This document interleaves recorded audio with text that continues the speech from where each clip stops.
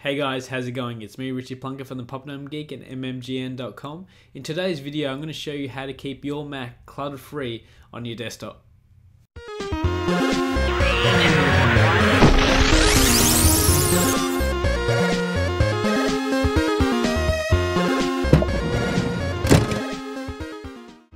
So hey guys, so as you can see here, my desktop is a mess. I mean, it's just full of hard drives, folders, pictures, more folders, more zip folders, more pictures, hard drives. I'm just looking at it, it's just everywhere.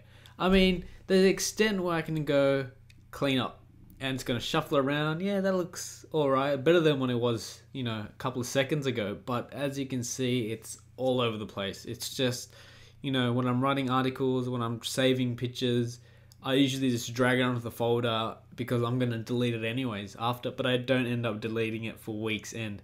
And even if I do try cleaning it up, if you can see here, you know, I keep some folders, Popname Geek 2010, and 2010 is last year's desktop basically put into one folder. It's just crazy. And then after then it's packed. Anyways, in today's video, I'm going to show you actually keep your desktop clutter-free for free. Now, there is some paid versions of this, but obviously you don't really need the paid version, just some extra perks. But let's get into this. Now, firstly, I'm recording this video off ScreenFlow.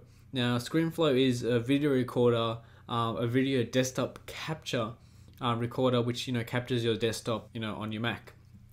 Now, the thing with ScreenFlow, it is a paid application, but, you know, because it does so much more, it's pretty expensive. It's about $99 for the software, which lets you edit your videos, record, capture, add more audio, and so forth.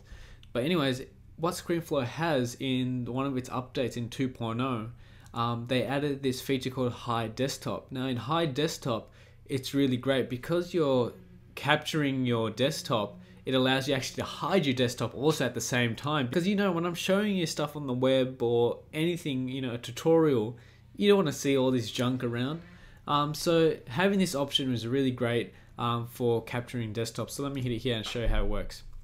As you can see, clutter-free, takes everything off the desktop as if nothing was there. And then again, if you want to show a desktop again once you're finished, voila. Then again, if you don't have this software, don't worry about it. I'm going to show you another way to do that. So I'll put a link down below. It's called DesktopCurtain Classic. Now, because it's called DesktopCurtain Classic, it's actually the free version. You know, the pro version gives you a little bit more features such as shortcuts. It lets you put it in its dock, all these, you know, cool things. But you really don't need to pay for that just because it does what it does. As you can see, yeah, I opened the desktop. It's already working, clutter-free and all good. And I have, you know, 2 screens right here, and that's also implemented that. Now let me show you how that works. So if I go cover items, if I go behind items, as you can see, it's just covering behind, but we don't want that. We want to put it to cover items on desktop. Now I'll put it on, you know, all screens, affected all screens. If you affect your primary screen, that's alright.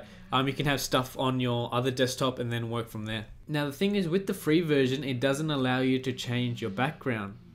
Now that's actually, it was a small problem until I found out all you had to do is basically drag your image into the folder. So let me show you here.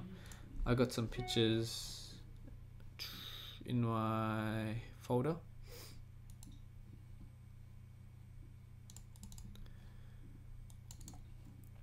So as you can see here, I got my wallpapers up here, and I'm just gonna drag an image into there, and there you go. Now that's done both screens.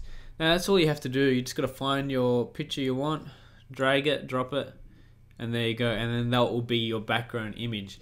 Now in the pro version, you can do everything from the software itself, but you know, it's not a big hassle. You can just have a static background, even though it's a white background or something like this, just for your videos.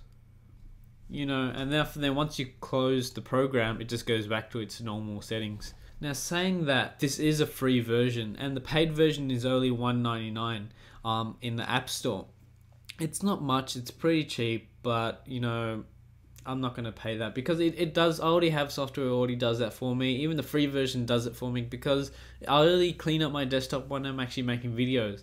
And when I'm not making videos, I like to have everything out there on the desktop. I don't know about you, but you know, I like to see everything, see what that folder is and everything. At some point I will clean my desktop, but for now, this does the job. So links down below in the description. Hope you like this tutorial, and I'll be posting more tutorials like this in the soon videos. Anyway guys, I'll catch you guys later. Keep on gaming.